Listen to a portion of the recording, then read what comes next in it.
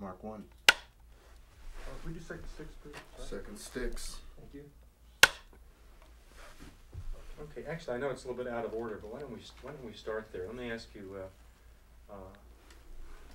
how did you, as a young girl, how did you hear about this thing called the Fort Hunger March, and what did you hear about it? Well, my dad was a great reader of the daily paper, and he would read it from cover to cover, and then he and my mother would discuss things. And of course, there were pictures, and I can remember seeing the pictures and hearing my dad talk about it. He thought it was deplorable, but on the other hand, he was not a Ford worker, so at times he sympathized with Henry Ford.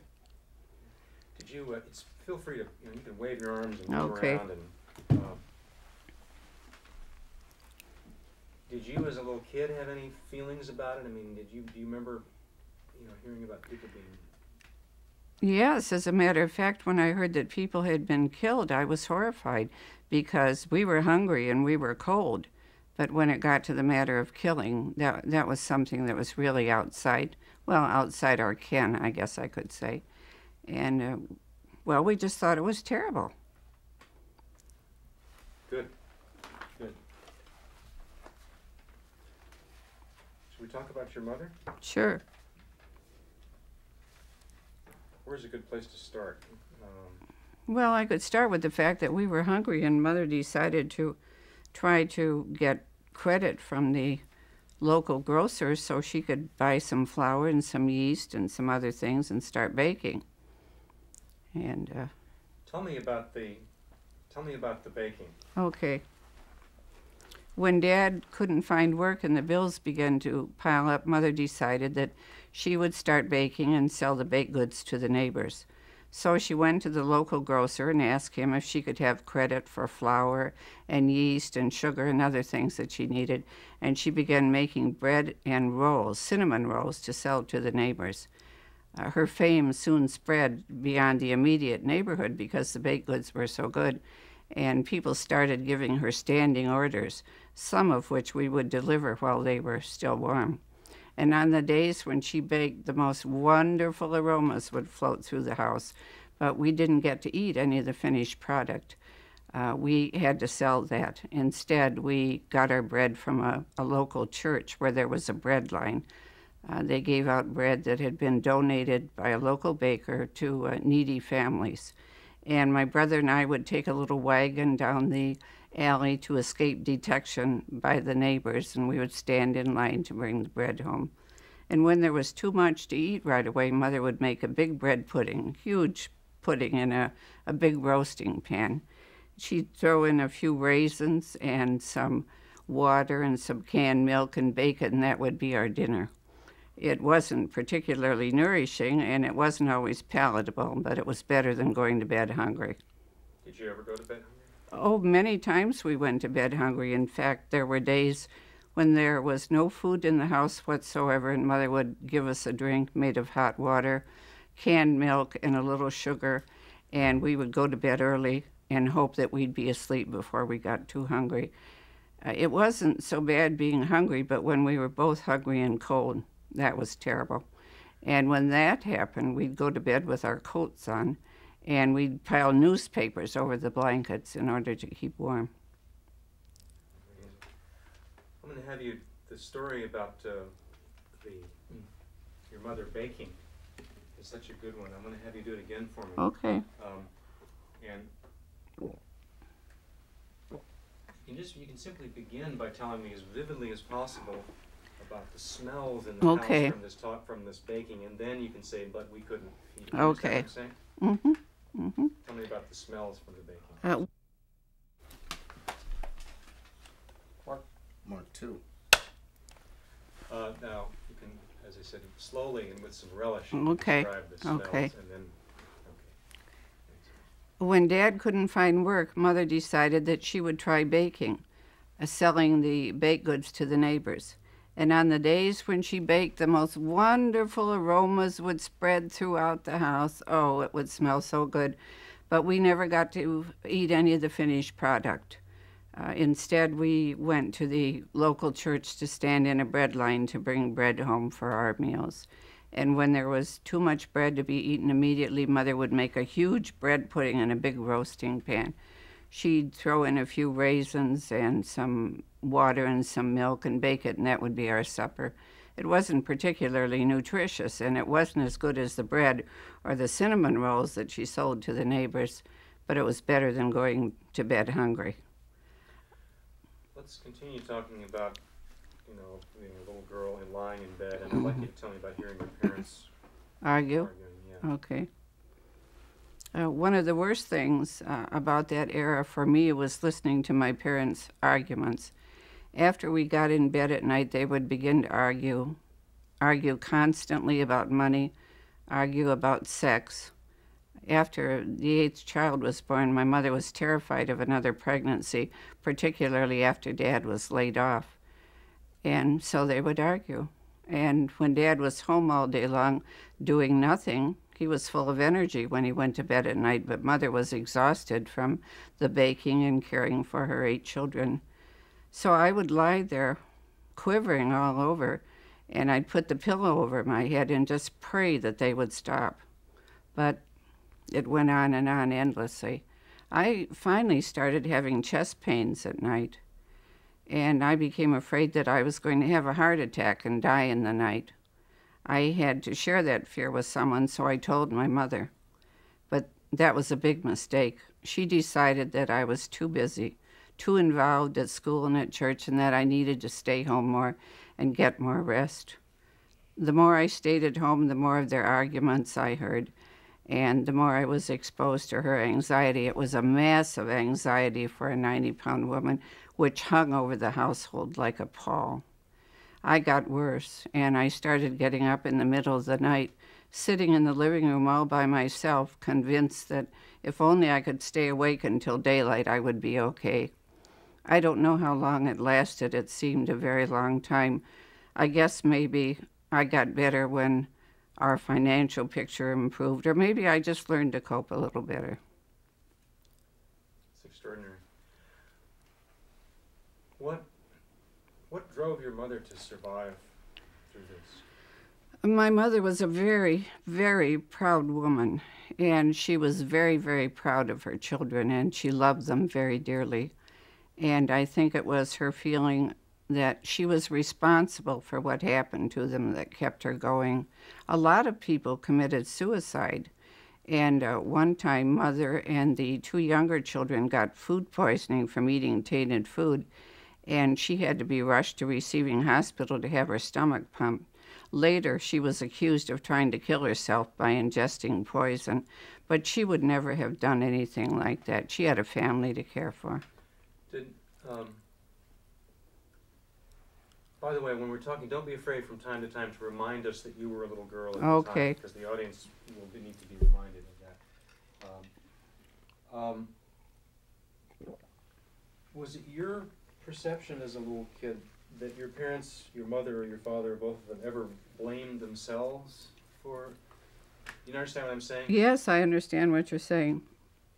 My father was very laid back, and he never felt that he was in any way responsible for circumstances. But my mother blamed herself. My mother felt that there must be something wrong with her personally to have this disaster visited upon us. And she also, I'm sorry to say, in a way blamed my father, because she thought really if he got out there and scrounged, he could find a job. But there weren't any jobs. And I think in the long run, my father's attitude made more sense, because there wasn't anything he could do about the situation. But Mother just kept thinking that if only she worked a little harder or tried a little harder, or if only she were a little bit better person, that things would work out for us. Can we live with that bump on person? It's all right. Can we talk about evictions for a minute? Sure, I'd love to talk about that couple that came to stay with us. There's a terrible story about him. You won't want to use it, but... Let's cut for a second. Actually, I want you to tell me the story. Well, I can say it. Yeah, Mark 3. When Dad couldn't find work, he went to the Servicemen's Bureau, operated by the Red Cross, to assist needy veterans and their families. And a few days later, a social worker came out to the house with 2 little boys, aged 4 and 5, who were homeless. She wanted to know if my mother would look after them temporarily for $5 a week each, and because we needed the money, Mother agreed. There were no beds for them, so they slept on the living room sofa, one at either end, and when they went to bed at night, we all went to bed. We really resented those kids. They took up so much of Mother's time. They hung on her constantly, their noses running, whining for their own mother. We called them the little snivelers. But at the same time, we were aware that the money that they were bringing in was buying our groceries. We had 2 other visitors, too, who were most unwelcome. A man and his wife, whom my father knew through the veterans of foreign wars. They had been evicted from their apartment, put out on the street with all of their belongings, and Dad told them that they could stay with us until they could find other quarters. Mother was furious because there wasn't enough food for 10, let alone 2 additional ones. And they sat side by side at the table, and I can still see her sitting very erect, very grim, never saying a word. She knew she was taking the food out of our mouths, and we knew it too. I don't know what happened to them when they left, and I really didn't want to know because there were so many others in the same boat. Tell me about walking around in your neighborhood and seeing The evictions? Seeing evictions, yeah. When I was in junior high, I was about 11 or 12, I would say. Almost every day one year on the way home from school, I would see people sitting on the street with their possessions, people who had been evicted. Mothers crying, children crying, fathers trying to look as if they were still in command of their destiny. It was heartbreaking. Did the fear, remembering that the audience for this film will not hear my voice? Yes. Can you talk a little bit about the fear of eviction hanging over your own family, if it did? Oh, it did, yes, indeed. My mother had 2 great fears during that era. One was that she wouldn't be able to get medical attention for her children when they were sick, and the other was that we would lose our home, that we'd be put out on the streets like so many other people were put out. I think that probably was the main source of her massive anxiety. Fortunately, it never happened to us, but it could very well have done. Let's cut for a second.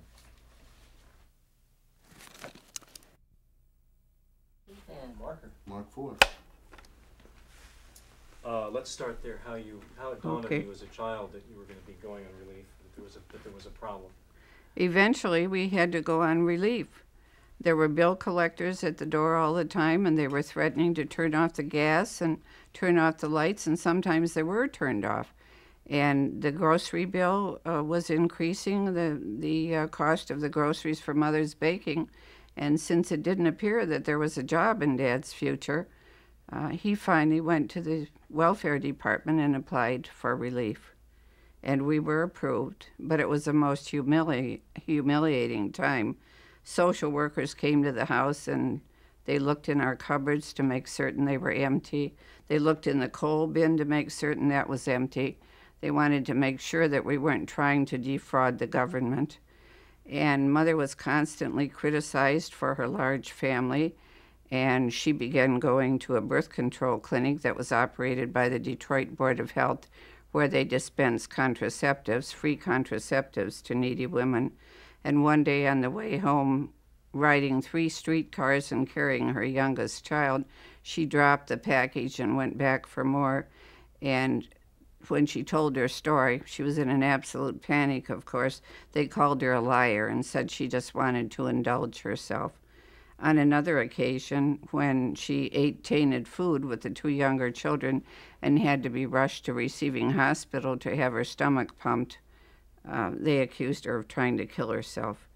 It was not only a humiliating experience, it was degrading, and it seared my mother's soul. Wow. I think we're about due for change, aren't we? Close.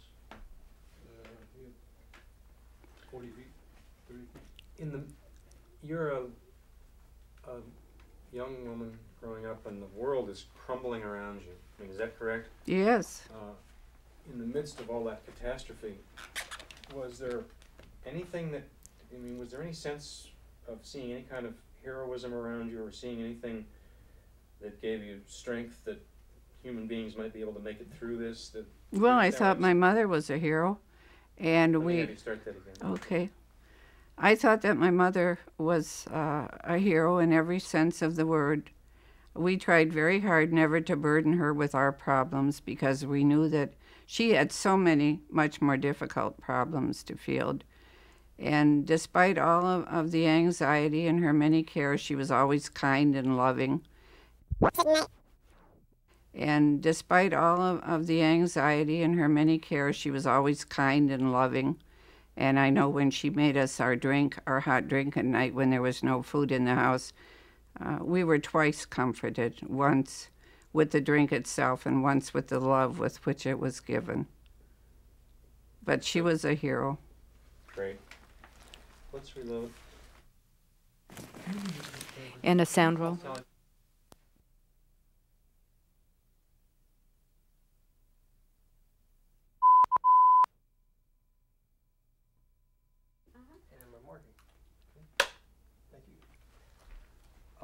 We were going to begin with, give me the menu. Give me a list of stuff. Okay, all right.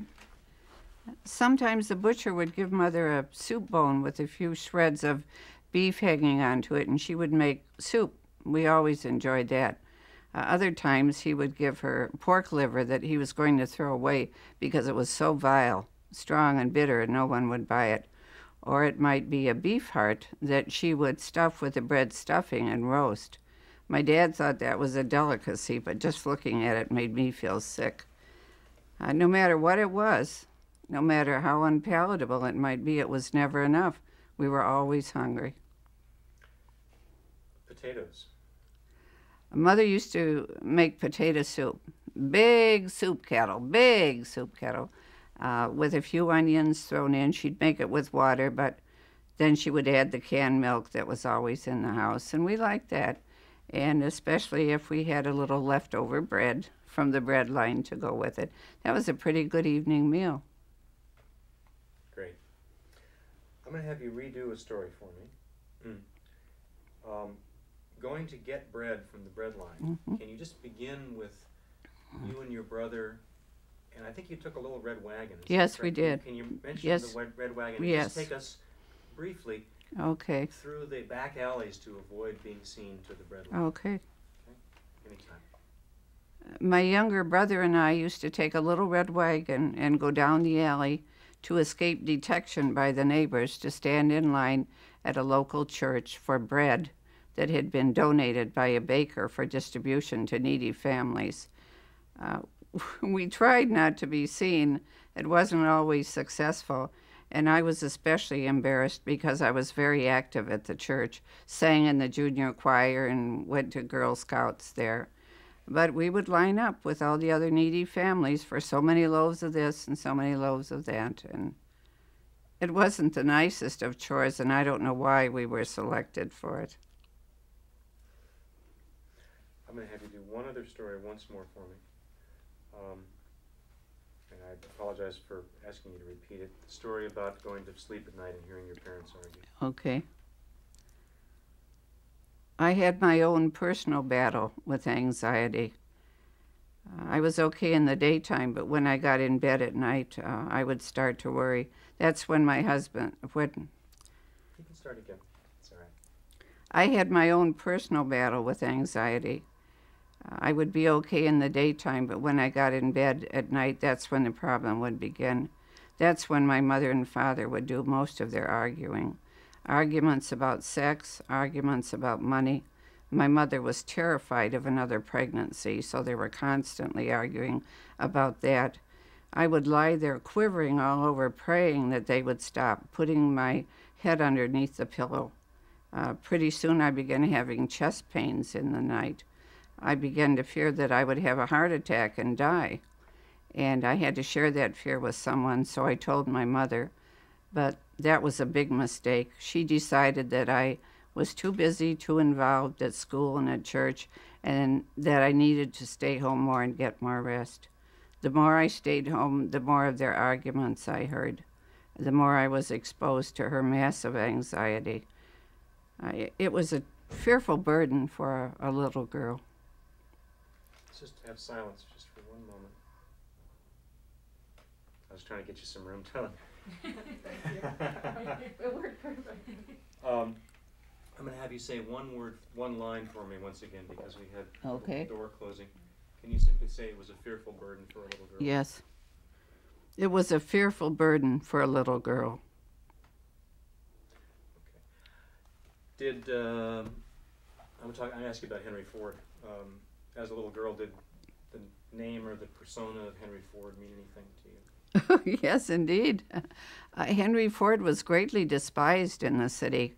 It was felt that he was cold-hearted, uncaring. After all, these thousands of men who had worked for him were in need, and he wouldn't do anything to help. Let's cut for a moment.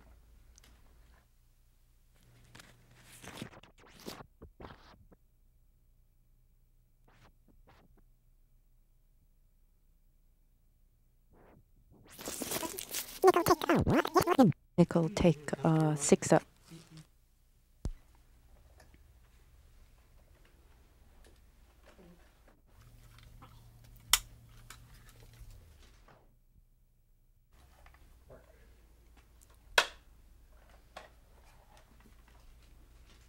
So you're.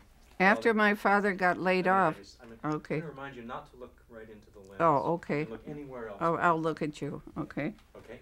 After my father got laid off, he decided that he would try to sell roofing. But nobody was buying. People just weren't buying anything. They didn't have any purchasing power. But he kept at it for a period of months, and finally he just gave up. And cut. It was about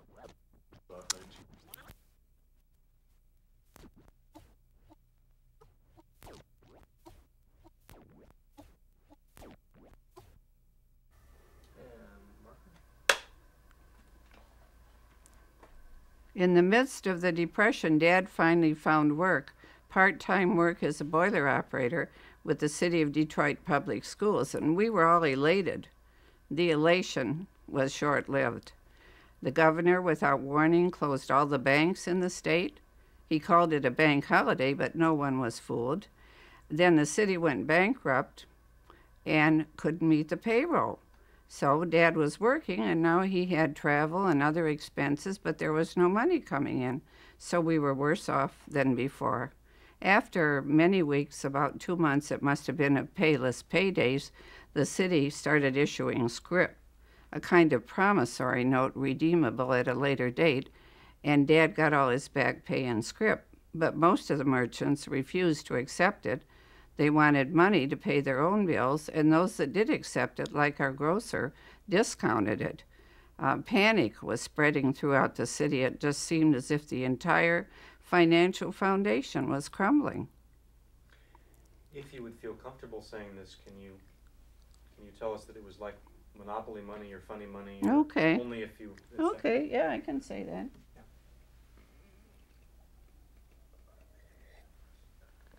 I'm sorry. Oh, that's all right. Do you want me to say the whole thing again? No, just a sentence or two about. Okay. The city started issuing scrip, and Dad got all his back pay in scrip. But scrip was akin to monopoly money. Most people wouldn't take it. It wasn't redeemable until a later date.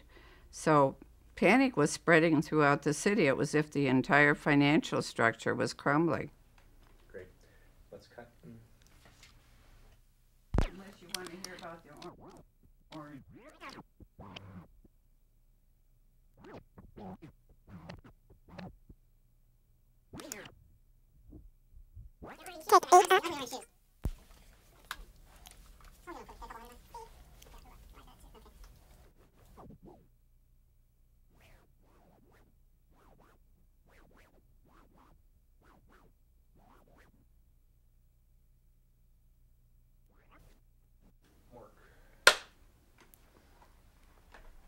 shoes?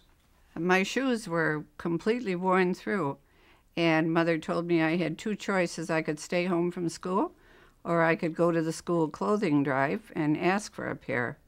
I didn't want to do that, but on the other hand, as I was on my way to the counselor's office, I was visualizing this nice new pair of shoes that had been donated by a merchant to the drive.